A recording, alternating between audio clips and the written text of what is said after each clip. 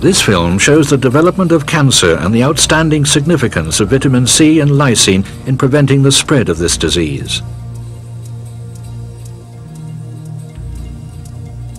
Here we're looking into a cell which has been cut open to make viewing easier and has been greatly magnified under the microscope.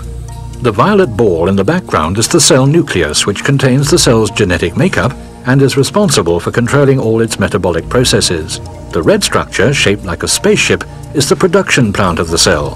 Here enzymes and all other cell products are made. The information produced comes from the cell nucleus. The light blue structures in the foreground are the power stations of the cell, the mitochondrions.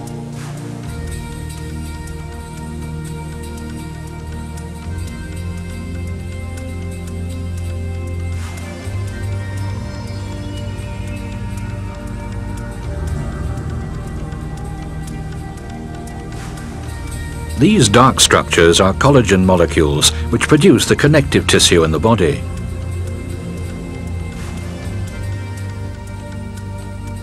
A cancer cell now gives the command from the cell nucleus to the production plant to produce enough enzymes, also known as biocatalysts.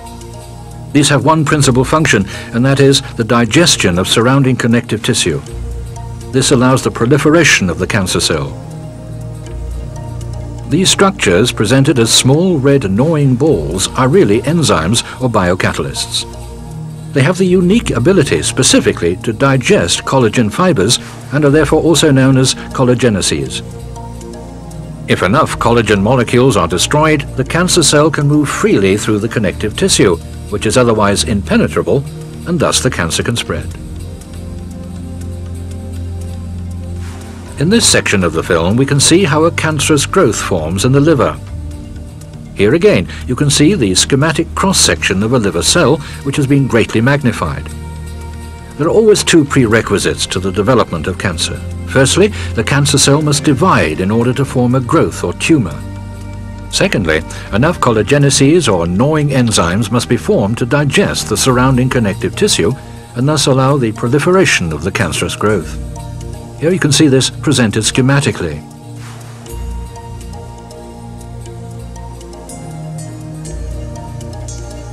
The red gnawing enzymes divide the collagen molecules and thus the surrounding connective tissue.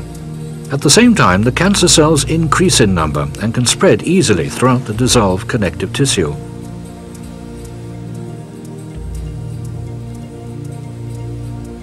The development of the cancer has begun.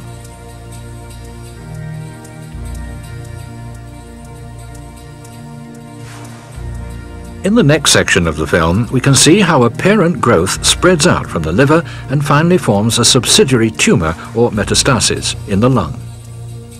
Firstly, let's look again at the cancer cell in the cross-section of the liver.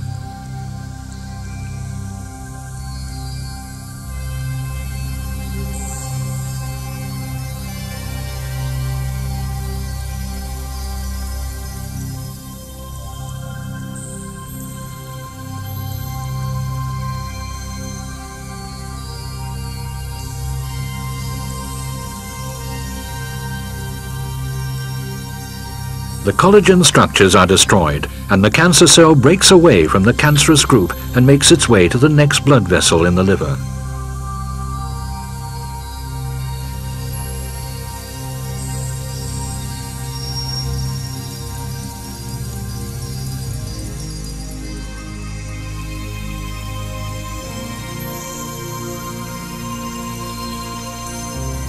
Once it has reached here, the cancer cell uses the same collageneses, that is, gnawing cells, to eat its way into the small blood vessels of the liver.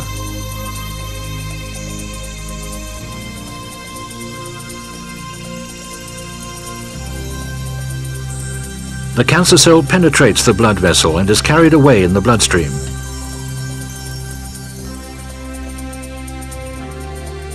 In the lung, the bloodstream branches out further, which facilitates the adhesion of the cancer cells to the lung's small capillary vessels.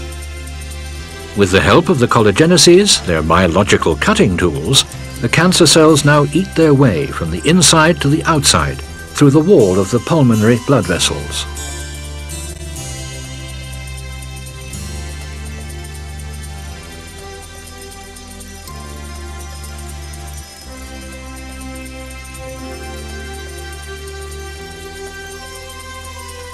The original liver cancer cell is now in a position to lodge itself in the lung tissue and form a secondary tumour, the lung metastasis.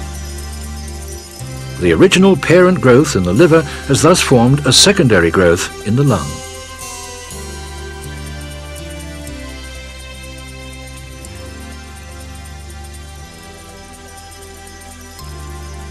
The next part of the film shows the progress made in cellular medicine in the curbing of cancer. Vitamin C ensures an optimal production of collagen molecules and thus stabilizes the surrounding connective tissue. Vitamin C alone hampers the spread of cancer cells. A further important development in cellular medicine is the use of the amino acid lysine. If this naturally occurring substance is absorbed in large quantities, it's capable of neutralizing collageneses, the gnawing enzymes. The lysine molecules, which are shown here in green, fit exactly into the anchoring grounds of the collageneses, and to put it bluntly, shut them up. This prevents the collageneses from digesting the connective tissue. It's thus possible to slow or completely prevent the spread of cancer in a perfectly natural way. Already, this new therapeutic approach of cellular medicine is also being used successfully against various forms of cancer.